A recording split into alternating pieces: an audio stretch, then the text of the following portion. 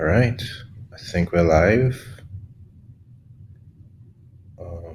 So we have about 4 y'all in your room. We want to wait maybe 1 more minute just to give anybody else a chance. All right, yeah. So welcome everybody. This is our Reverb webinar. Mariel, which episode is this? 11? Yes, it is. This is episode 11 of the Reverb webinar series. Today we're going to be talking to you all about live music production. So yeah, let's get started. So let me give you a little brief introduction of myself. So those of you who don't know me, my name is Maarten Manmohan. Currently, I'm a project officer at MusicTT, in charge of the live music district. I've also been an audio engineer for about 15 years, working primarily in rock and pop. I have also worked as a resident engineer in a few venues, including like 51 Degrees, Woodford Cafe, Little Carib. And I've worked as an engineer for specific bands like Orange Sky, Insert Coin, Lynchpin, and through that I've got to work with some huge venues, including like Jean Bear Complex, O2 Park, K-Donna, Space, Pier 1, and a whole bunch more. So, and also I've been a musician as a performer for more than 20 years and doing stuff, at least 300 shows I've done over my career. And of course, I work in production. Those who know me probably know me from working in the studio, Random Design Studios, where I produced everything from soca, pop, chutney, rock, hip hop, whatever, you know? So today we're going to be looking, I forgot to mention too, I also run a company with 3 other guys called GSD Productions. We have done about 20 events so far. We do maybe 3 to 4 events a year. And yeah, it's been to great success working in rock mostly, and different genres too, but mostly rock. So today we're going to be looking at live music production. So we're going to really be focusing on events with sound reinforcement, or like that has a PA system, right? So because they are live events that don't necessarily have sound reinforcement, like in classical music or in a steel band concert, you may not necessarily have a PA to reinforce the sound of the performers. And it's not an anomaly to have non-sound reinforced sound. Electrically powered events have only been around for like 100 years, and live music has been around for like 40,000 years. So, I mean, this live music with PAs and all that only existed for a very small percentage of the time that we've been performing music. I would like to encourage all of you, if you are really interested in getting into like live music and understanding all the kind of psychology and stuff behind it, the 2 books that I'd like you to go check out. This Is Your Brain on Music by Daniel Levitin, and The Singing Neanderthals by Steve Mithin. So if you get a chance, Google those. They're really good books. I really highly recommend them, especially if you're thinking of getting into live music and live music production. So in general, this talk is not going to be very technical. We're not going to be mentioning stuff like decibels and frequencies and those kinds of things. We're going to really be focusing on a holistic view on live music production, not really into the idea of, oh, this microphone is good for this sound, or this speaker wedge is really good at this type of event. No, we're not going to be looking at that. There are tons of courses based around that. In my experience, there's no like holistic one-stop look at the kind of live music events. And so that's what we're going to try and tackle today. We're going to try and keep it as brief as possible. If I'm talking too quickly, please let me know. Let me just pull up the chat there. And yeah, we're going to really be focused. This thing is really focused on people who want to get into live events, whether you're a performer or an engineer or another technician. We're really going to be looking at this thing holistically. So let's take a look at the points. So first of all, we're going to start with who are the players in this kind of live music production atmosphere. We're going to look at the skills that are involved in them, the dynamics between all the players, and then finally the do's and don'ts in performing and producing a live music event. So right, these are the who's. So we're going to kind of break it up into teams. So we're going to look at 3 teams, basically, the 3 main teams in this: the technical team, the creative team, and the marketing team. So the technical team is the ones that are responsible for, well, as you would think, all the technical aspects of the show, mainly the stuff that happens before and during the event. The creative team is the one that's responsible for all the design elements of the show and the overall concept. And then finally, the marketing team is the one responsible for letting everyone know about the show. And I mean, I always like to say it's not a show without an audience. So obviously you need a marketing team. Probably the most important part of this is the marketing team. So let's take a look at, first of all, let's look at the technical team. So I'm going to be using these tiny little infographics to kind of make it a little more visual for you. So a technical team revolves around the number one person, the production manager. So the production manager is the guy who's the captain, the anchor of this team. They're the one that's kind of in charge of the execution of the event, right? We're going to look at all these kind of satellite teams around the production manager or the production management team, because again, each of these could be a single individual or a team of people. When we're looking at events, I mean, even from the smallest event, if it's like you performing in a bar as just singing karaoke in a bar, all of these things are essential. Probably you, the individual, is going to make up the majority of the roles in the team, but all these roles need to be played to execute the event properly. So first of all, we have this production manager. And after the production manager, it satellites out into stage manager, event capture, and then obviously all the technical teams, the audio team, lighting team, costume team, and the set design team. The main thing that you need to remember is that communication between all the members of this team is essential for the event to run properly. So let's break it down and let's look at some definitions of what it means to be a production manager. So right, a production manager, for sure, they have the overall responsibility for managing all the logistics of the event. What do we mean by the logistics of the event? So some of the logistics of the event would include getting all the licensing in place to have the event, making sure that you have your COT clearance or your fire services representation or your police services or EMA clearance. So this is the role of the production manager. Usually a production manager could fall under the role of a promoter as well, which happens a lot in Trinidad. So the production manager tends to be the promoter, or the promoter will have a production manager on his team. Right, so the first step of a production manager is making sure that all the logistics for the event are taken care of. So after the creative team does its work and conceptualizes everything, production manager now has to think, all right, what are the needs for my event to happen? After that, they need to assemble the team, the technical staff for the team. Then they will have to attend all the meetings for all the artists, all the specialists, and all the staff to make sure the artist direction of the event is represented properly.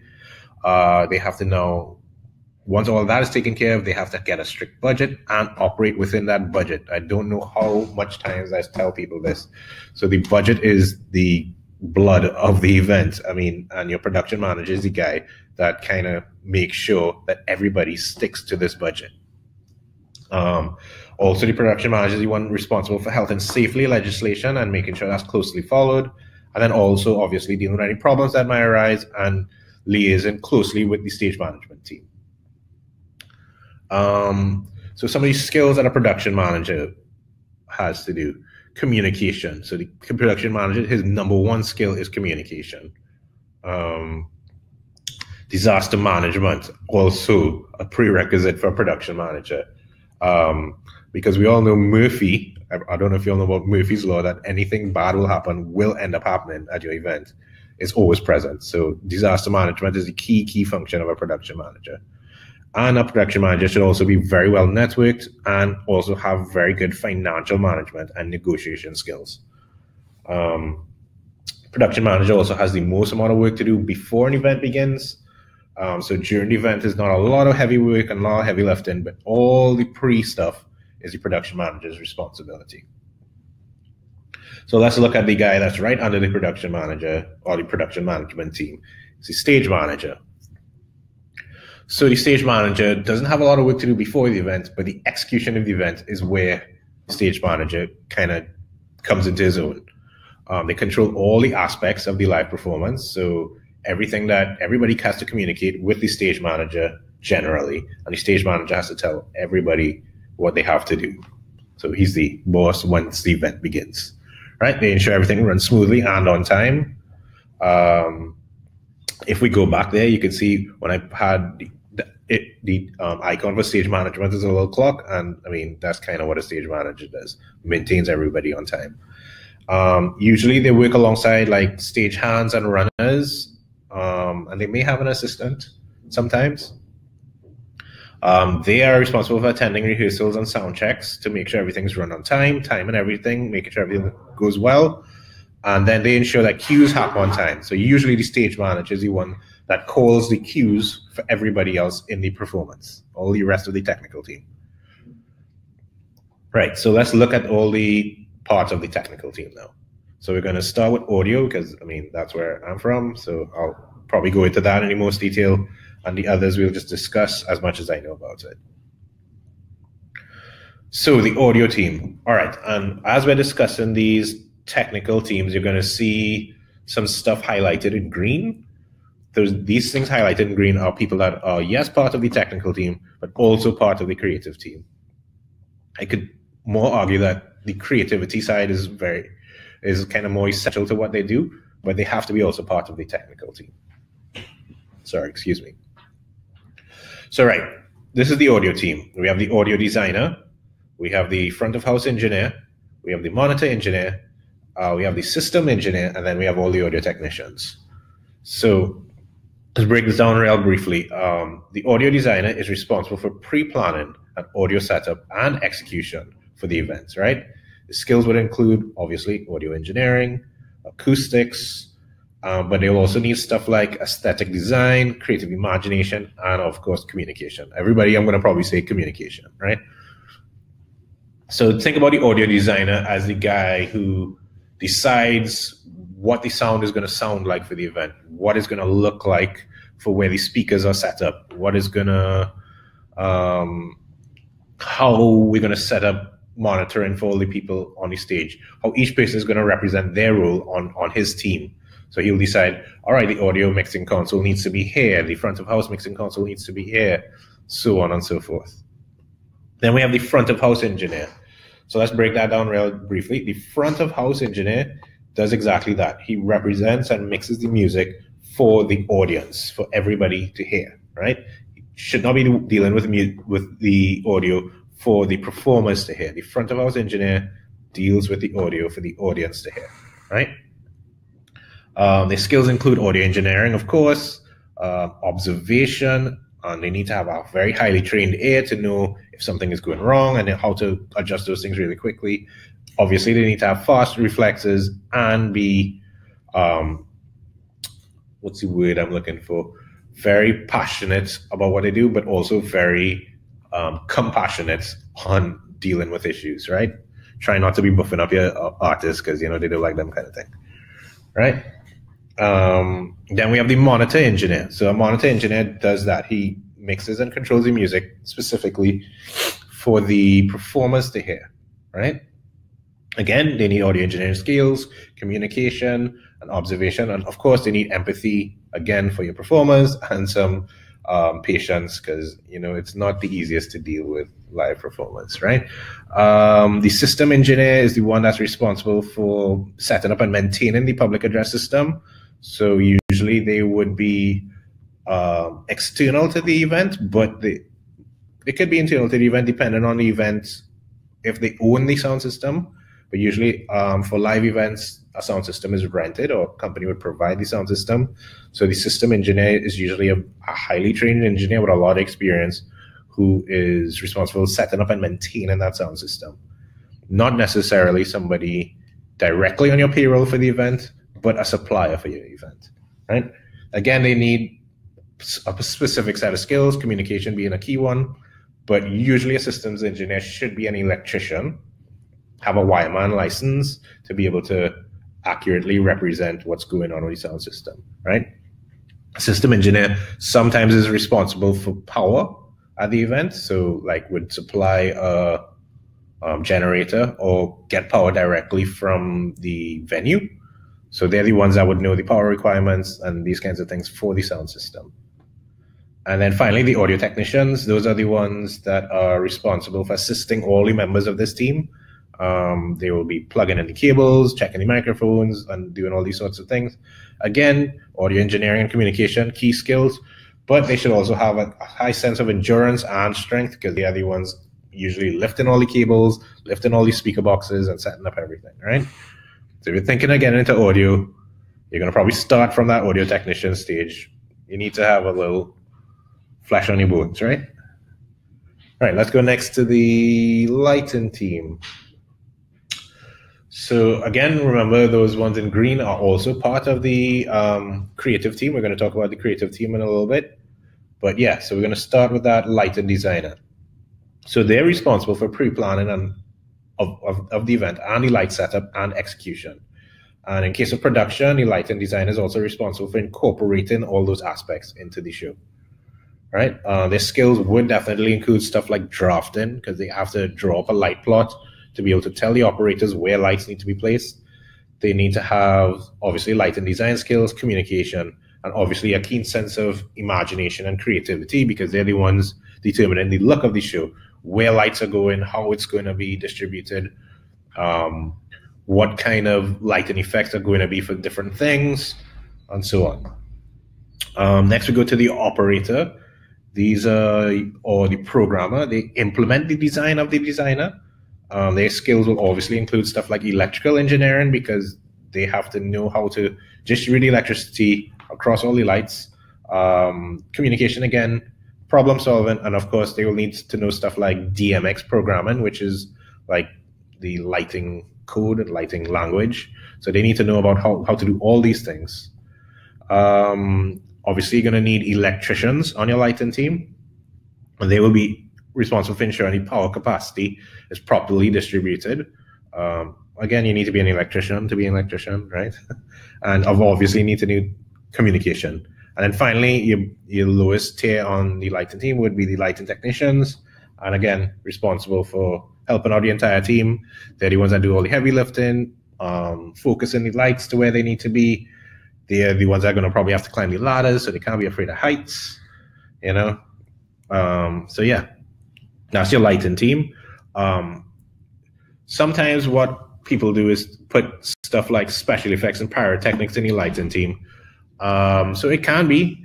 I like to think of it as part of the stage team or the set team, because they have to rig it onto parts of the stage and mark off parts of the stage that certain special effects are going to be taking place in. So we're going to talk about them when we reach the set team, which I think is not next now. So we're going to talk about costuming. So costuming is a little more specific. Not every live event you're going to have a costume designer and tailors, but if you're working in theater, musical theater specifically, you're going to have a costume designer. I mean, even at some of the big events like Soca Monarch and stuff, a lot of the performers walk with their own costume designer and tailors. So if something happens, if they rip something on the clothes, it can be repaired quickly, and then a designer will tell them, okay, we need what needs to be done. And of course, the designer is the one who's going to create the look for the performer, and they usually will have to be at the event to make sure the look is executed properly. The tailors are the ones that are going to probably dress the performer and repair anything that happens. Again, very specific, very large events, you'll see a costume designer, or like for theater productions. But there's no reason you shouldn't incorporate costume design into your performance. I mean, even if you're performing, again, in the bar singing karaoke, yes, I would say you can be your own costume designer, design an outfit, you're a performer, you're there to entertain. So make it part of your show. And then finally, we're going to talk about the set design. So the set designer is the one responsible for the look of the event and of the venue. The set designer is the one that's going to conceptualize these things based on his interaction with the other persons in the creative design team. So they're, again, the one in charge. They will do all the design. Some skills they would need are obviously a bit of architecture skills, a bit of creativity, and obviously communication. Right under the set designer will be the prop manager. Again, a prop manager is more for theater style events, but again, they're responsible for sourcing and maintaining any required props for the event. So props could be from, if you've ever been to like the Marsh Grass show, you might see they might walk on stage with like cardboard cutouts of things, you know, or it could be all kinds of stuff. And then obviously after that, as I was talking about before, is the pyrotechnicians. These are the ones responsible for like special effects, fireworks, smog, smoke machines, those kinds of things. And then finally the carpenters, which are the ones responsible for building all these things, making sure all these things are set up properly and working, right? And then the final stage of your final team of your live events is your event capture, right? So right, your event capture. So modern events should not be existing without event capture. Again, even if you're singing karaoke in the bar, you should have somebody there for doing photography, doing video capture, and even live streaming if necessary. You know, content is king in this day and age. It's not only about your live performance, but about all the stuff that can happen after your live performance, right? So obviously you need these three people: a photographer, you don't need it, but a recording engineer for the audio recording, and then a film crew or a streaming crew, or both, right? And obviously streaming is a way to increase your audience, and the photography and the recording audio is a way to have post-event promotion. So it can promote your next event or can promote your current event. So let's get into the creative team. So the creative team is headed by the creative director, right? So the creative director is usually the brains behind the event. Sometimes as part of the promoter team, they usually conceptualize the entire event, hires all the other teams. They're responsible for all the intellectual property for the event, and they usually work hand in hand with the promoter / the marketing team to ensure the vision is properly communicated. The creative director also must communicate the ideas to all the persons, the four designers that we discussed above, right? So the audio designer, lighting designer, costume designer, and set designer. So that creative director is the one that communicates his vision to all these people, and all these people then now help him with his vision. So the other people on this design team that we haven't spoke about is the artist or the musical director in some cases, right? So again, this depends on the type of event. A straight up concert might just have multiple artists and may not have a musical director. But unless it's a house band, if it's a house band, you may have a musical director being part of the house band. So whether it's a musical director or artist, this person is responsible, or people are responsible for creating and interpreting the performance of the music for the event directly. And if they're the performers themselves, indirectly via the group. Or whether if they want to use live musicians or pre-recorded music, all these kind of things happen from the musical director artist side, right? In terms of artists, they are the talent, and they're the majority of the production element. All the other elements that we've spoken about so far have to support these performers, okay? And it's a very strange thing in live music production. It's kind of one of the only things that your audience, your resources, and your staff are all humans, you know, because all your resources are all these humans we spoke about. Your audience is the actual audience, and technically your customers are your performers, you know, so everybody is all human. So what's the most important thing for humans is communication, right? So again, we're going to reiterate communication as we keep going through. And then finally, we're going to talk about this marketing team, right? So the marketing team is very essential for the production, right? Usually the marketing team is made up of a promoter, right? And a committee, right? For most events, there's a promoter and a committee, right? Marketing is kind of, without marketing, you can't have a show, because without an audience, you can't have a show, right? And marketing is responsible for having your audience get into there. They are responsible for communicating to the audience about the event, again, persons to attend. And usually it involves like marketing experts and a committee of well-networked people, right? Again, you could ask me some questions about marketing when we reach it, but it's just brief. It's kind of understood what marketing is about, right? So finally, we're going to talk about the communication that an artist should do with all these teams and what's the mechanisms about going through this, right? So yeah, artist communication. This can make or break your event, right? So the artist is the one, again, they're the customer for your live event. Or if you are the artist themselves, you're the talent for the event, right? How you communicate with your team can be the difference between having the greatest performance of your life and having a complete disaster and meltdown on stage.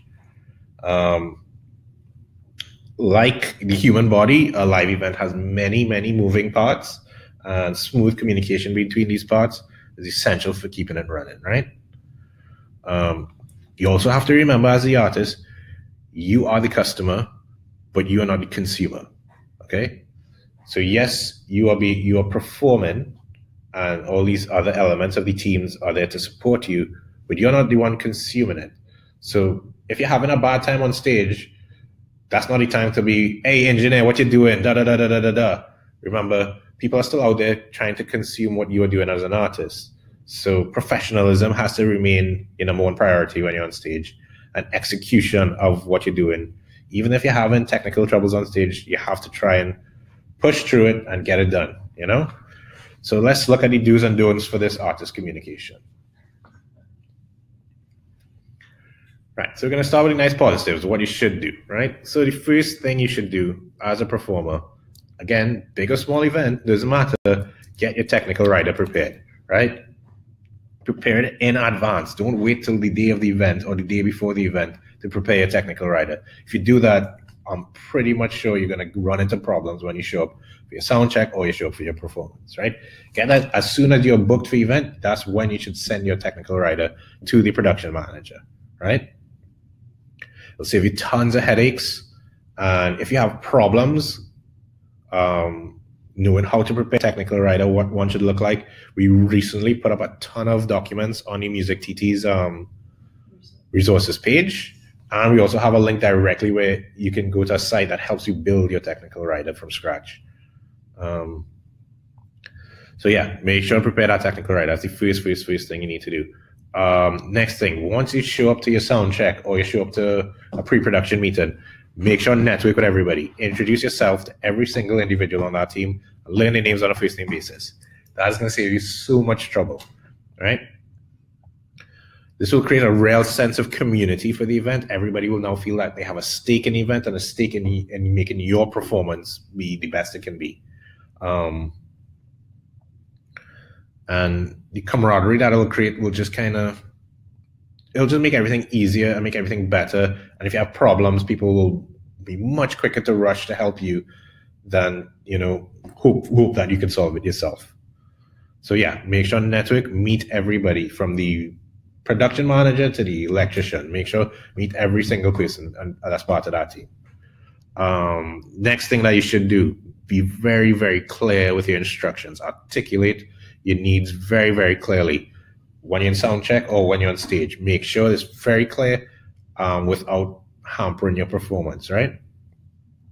If you're on stage and you think, oh man, I'm not hearing the music loud enough in my monitor, don't stand up there and grumble to other people that perform with you. Say, excuse me, Jeff, because you've met Jeff before, part of the network. And, hey, Jeff, I can really not hear the music properly in this left monitor. Do you mind if you could just turn it up? If you think it's too loud, let's just turn it up and see, and I'll really guarantee it's going to make you perform better. And you'll see the world of difference it will make. Just once you did the meeting and once you're clear with what you need, and again, you should be clear what you need. Don't just say, I can't hear myself. Just say, I need to hear my voice more in monitor left. Just be very clear and very articulate, and you'll see it'll just be so much better, so much easier. And then finally, make sure and go to your sound check, okay? So many times I've done events, and the rest of my boys in GST will articulate this. We do events and everybody, okay, call time is this time for sound check, show up and do your sound check, and then leave. How many times the day of the sound check, your call time reach, you're calling the promoter, hey, I really can't make sound check today, so I'm gonna just come and play the show. What do you think is going to happen when you just come and play the show? It's probably going to be a disaster, okay? So make sure and show up to sound check. Even if you are not scheduled on those big shows with 30 artists performing, you may not be scheduled to take part in the sound check. The bigger artists might be there, but you should still go to the sound check, right? Go to the sound check and go all the technical rehearsal and observe, talk to people, ask questions. It's like, hey, I noticed that those side monitors not working properly. Tell them. It's like, when I'm performing, I'd like if that could happen. And I'm sure the team will be happy for those kind of things. The engineers like to be told, like to be clear on the instructions they need to be given. They don't want you coming up on stage having to guess, oh, I don't know what that artist wants in his monitors, you know. I don't know if you need drums, I don't know if you need vocals. And they'll end up just giving you whatever they want. Just tell them from beforehand, even if you're not in the sound check, right? All right, finally, we're going to look at the don'ts, right? And this is, I would say, the most important part. And again, this is for you artists, not necessarily the performers, right? So we're going to start in the purple, right? So first thing, do not change your settings or your position from your technical rehearsal. This is like the biggest thing I always see. And I mean, yes, you feel like, you know, if I tune up my guitar amp a little more, or if I cup the mic a little more while I'm performing, it's not going to cause any harm. It might not cause any harm, but it's going to cause the show to be not as good, right? And it's the discipline as performers that we need to have them. You have to be disciplined. You go into sound check, perform exactly like you would at the show. Give it all. The engineer will have a better understanding of what you need. And you know what? In shows with pyrotechnics, what's happened? People is perform, and I mean, in sound check you do one thing, and then you come to the show. What's happened? You might step in a line of a firework, and it could get burned up, and you could die. So make sure, do exactly what you're gonna do in sound check. Do exactly what you're gonna do live. Make sure and do it in sound check. Tell everybody, okay, these are the points I'm gonna hit. This is the level my instrument is gonna be. This is how I'm holding the microphone, right? So don't change things from your sound check to your live performance, okay? Number 2, don't be a diva, right? Yes, you are the artist and the audience is there to consume what you are doing, and it's your art and all these kinds of things. But accommodating the technical team will ensure that your art is better translated to the audience, okay? Don't go up on stage and say, do your thing and don't talk to nobody and talking to nobody, or don't come up on stage and sing quiet like a mouse because, oh, I'm saving my voice for my performance later. All that's going to do is harm your performance later, right? Don't be a diva. Communicate with everybody. Make sure that you can do the best for your performance. So the only way you can do that is by communicating with everybody and thinking about this as a team. It's not me on top and everybody had to do what I say, right? Everybody's a team. Everybody's trying to make the performance and everybody's trying to translate that art to the audience. Okay, speaking of audience, don't ignore the audience as the next one. Many times, these artists will come up on stage and feel like they're performing just for themselves. They're not looking nobody in the eye. They're back to the audience.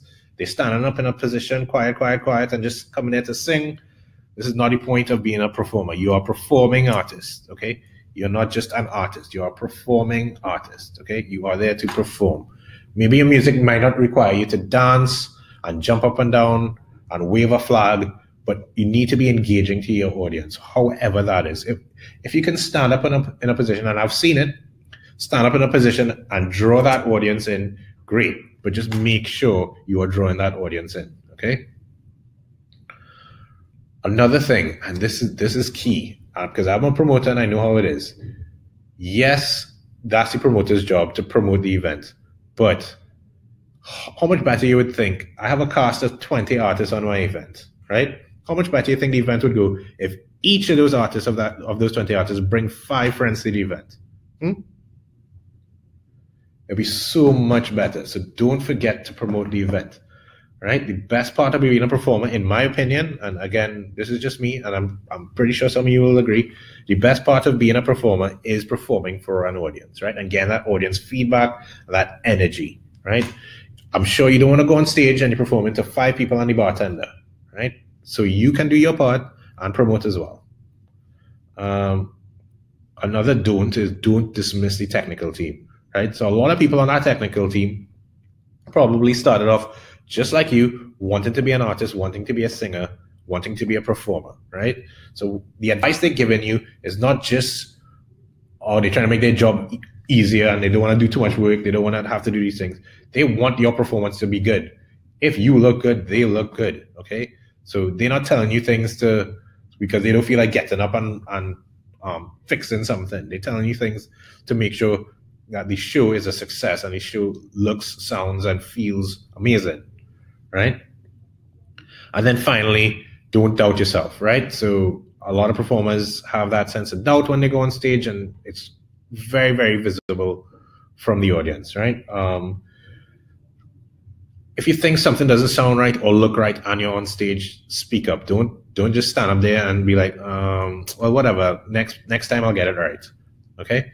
Remember, it's your art you're trying to produce and promote, and it's your brand that's being represented. So you need to speak up, right? You don't have to belittle anybody to speak up, but you have to speak up. All right. Okay. And that's kind of about it. Let's go to some questions. Does anybody have any questions?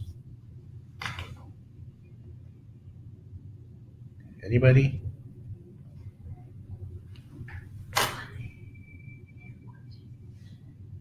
I can see. All right. So yes, you're asking what to do if you're not, okay, can you recommend sound levels for live events? What are some events uncomfortably loud against? Are there balance issues? Right, so are there balance issues between front of house and stage Maarten? Yeah, so sound levels for live events, yeah. I mean, those who have come to my events would know that I keep the music at a level that's conversational, right? So conversational, so while the music is playing, people should be able to stand up in the audience and not have to bawl and scream to tell their partner they're going to the bathroom. It is pretty hard, especially in our current carnival landscape where the levels are. It is too loud. EMA has legal levels, 85 decibels for what an event should be like, which is not very loud. That's about as loud as, say, a party in a little boardroom. You know, it's not very loud, but there are ways, and the better events, you'll notice that the sound is properly distributed and it's not too loud. But DJs and some artists do like the music way louder than it should be, which is unfortunate. And yeah. Are there balance issues between front and house and stage mounting? Yes, for sure. I have been to events where the band is sound checking and you think it's the large PA happening. I mean, I won't call names for the types of artists that do this, but where the stage volume is louder than the PA, which is kind of crazy. And when they turn on the main house, all you notice is, oh, there's some bass comes in. You didn't realize that all the speakers are now on. It is a discipline thing in Trinidad. Working at events outside of Trinidad, I realized that has not been a problem. But here, we like things loud. I mean, what else am I going to say? That's what it is. People like it loud. Do I have to file a copyright organization if I'm having a live music event? Yeah. All right. So we come to Aaron's question after. So as we were saying before, the production team, the production management has to get all these licenses. So the question asked was, do you have to file copyright, get a copyright thing for your event as a promoter? Yeah, you definitely need to. If you have persons performing at your event, you got to tell the copyright organizations, hey, these people perform, these are the material that was performed. So here is a collection of royalties so that these artists can be paid for their intellectual property, you know? All right, let's take a look at Aaron's question. What is the recoil associated with the possibility of a promoter refusing to provide someone vital to your performance? Promoter refusing to provide something vital to your performance. Right, contracts. You need to have your contracts before you agree to do a performance. You can't go to up to, I mean, we do my company does small events at little tiny clubs that hold 200 people, and we still issue contracts to each performer because, I mean, that's the right way to do things. And any contract should lay out all the technical things. We always ask, and all promoters should always ask for a technical rider and a hospitality rider for your performers, right? Your hospitality rider is the stuff that's not technical. So like, I need bottled water on stage. I would like a dressing area where I can spend 30 minutes before the show to get ready. So if you go to an event and you've signed a contract stating these are the things that you need, and you show up, you should have gotten your down payment as well. And you show up and they don't have those things, they are in breach of contract. You're supposed to take your money and leave. All right. Lisa says, no, we don't like it loud. Yeah, I know we don't like it loud. I don't like it loud, and that's for sure. But they have people that like it loud for some reason, specifically like the DJs and the artists that have been performing whole season and probably have a bit of hearing loss. And it is always a battle. So because artist X was on stage and his volume was real loud, the headline artist, the artist performing before me can't be louder than me, so it had to turn up. I had to be louder than him, and it just kind of snowballed. So by the end of the night, all you're hearing in these speakers is a set of distorted noise, and nobody's really enjoying themselves. Everybody has been intoxicated, and it's fete, you know? Any other questions? And I mean, anything y'all have to ask, y'all can always reach out directly to us at MusicTT. Again, our MusicTT resources page is really, really great. It has a lot of stuff associated with live events. I wonder, could I do a screen share here, Mariella, and show them one of these things? All right, let me see if I can get it really quickly. Yeah, and a replay of this will be on MusicTT's YouTube page. So let me try and pull up this resources page, make some comments on marketing. All right, so marketing, again, it is the key essential part to this thing.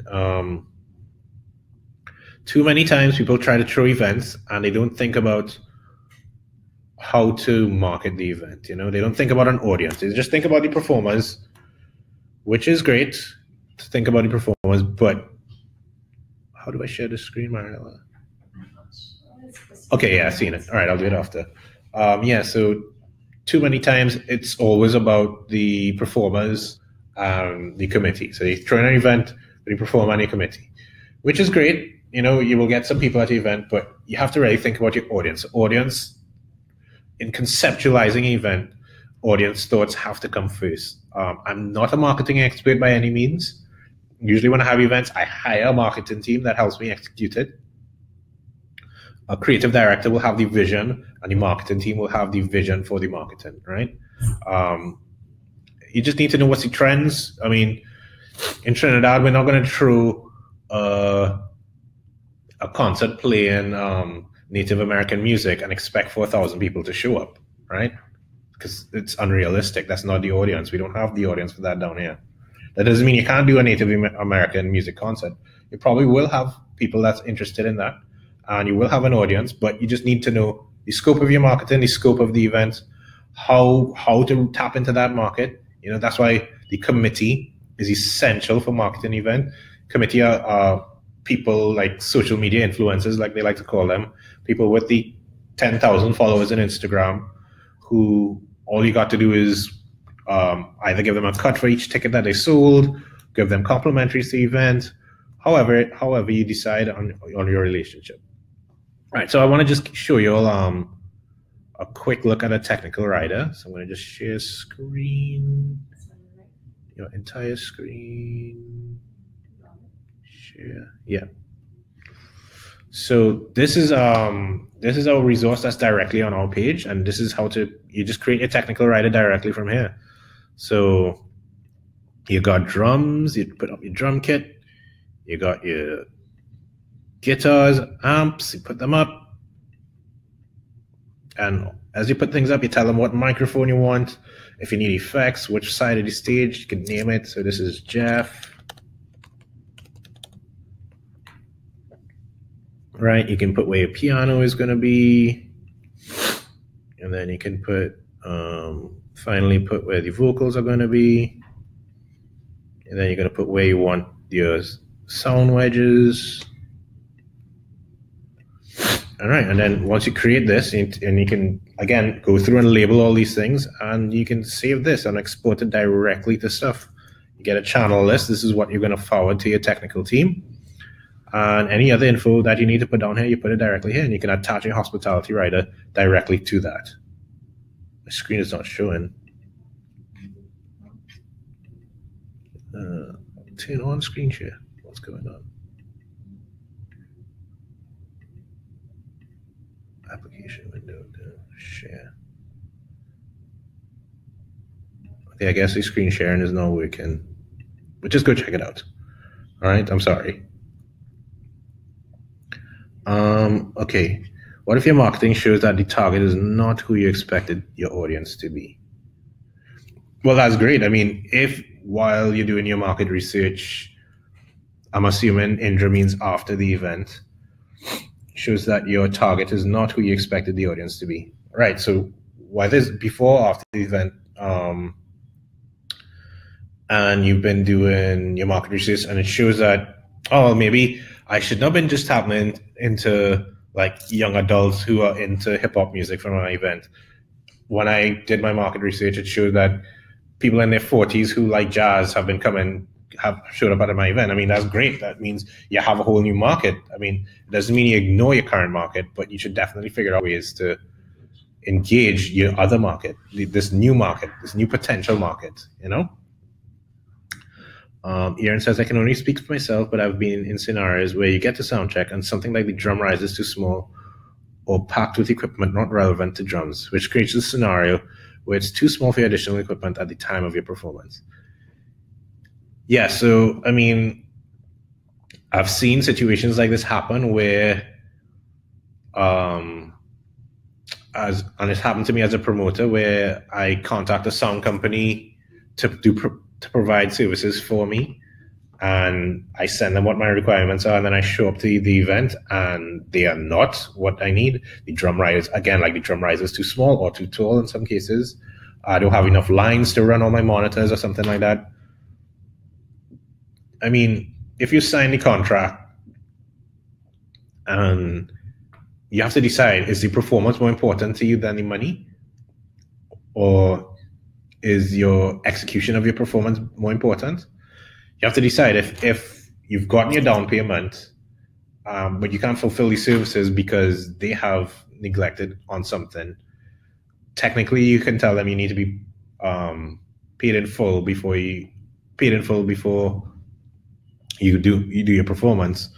But if you don't agree with the situation that's happening there and you've sent a technical rider, they have, again, not done their contract, not fulfilled their contract, so you are entitled to your payment. Okay, Lisa, can you give the idea of budget for marketing versus production management of the event? In the ballpark from 200 person event to a Marshall Kess on your Rocks concert. So it depends. I'll say to Lisa that depends. So she's asking for what the budget for marketing is versus the production management budget. So in general, for a 200 person event, production management is going to cost you in the ballpark of $10,000, right? Because the production management team shouldn't be more than 3 people, including a stage manager, a production manager, and an assistant. And depending on the nature of the event, specifically if it's just like a concert with multiple performers, it's not a lot of pre-work that has to be in it. Just attending rehearsals and ensuring all the licenses are in place.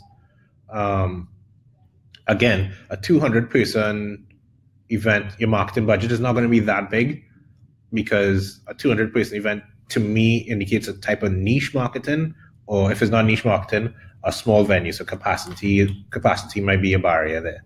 So if capacity is the barrier and you think you're only going to get 200 people at the event and you've, again, gotten a venue that can hold that audience, then great. Your marketing budget, again, I would say organic marketing might be your best bet in a situation like that. Organizing interviews, again, doing all your marketing material. I mean, generally, preparing marketing material for an event might not be more than $5,000 for a 200-person event. And I mean, if you have friends in it, specifically an event for 200 people seems more like it's a friends and family style event. You get your friends to help you develop your marketing material and distribute it.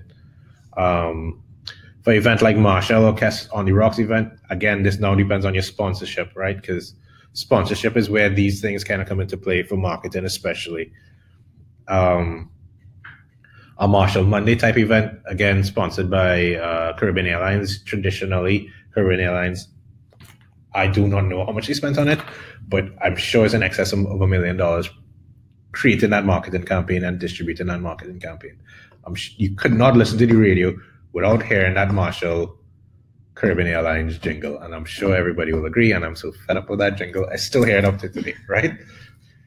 But yeah, just buying all that media just to play that music was probably in excess of $300,000. And then creating it was a ton of money too.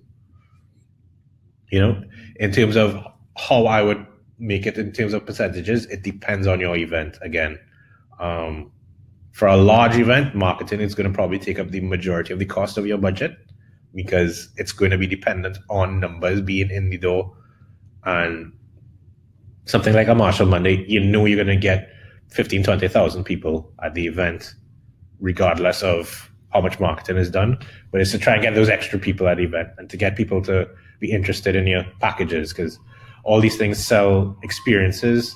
So packages like this VIP all-inclusive or backstage access, these are the kind of things that are marketed to people and where the promoter or the artist can make the majority of their money, right? The general audience is not going to be creating a ton of cash because that kind of pays for the event, and that kind of special service, that VIP service, is what kind of counts as profit. That's how I look at it anyway.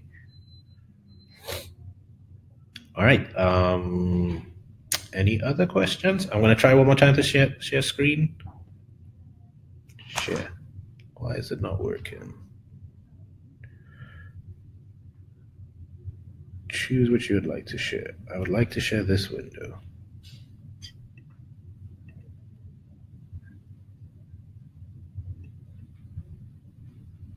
Okay, it looks like the screen sharing is not working. Webinar Jam has just like upgraded some stuff, so we have to we only realized today they said, oh wait, you need to upgrade your page. Although I checked it yesterday, so screen sharing is not working. But please, I'm gonna just type the website in the comments here so that you can access it. Yeah, so I'm just gonna copy this here in the chat. So make sure and check out this page, musictt.co.tt/musictt/musictt-resources. All right. So again, I'm going to just type my email for those who need to get it as well. So if you have any further questions, feel free to email me. And yeah, thanks for coming out. Again, check out that MusicTT page.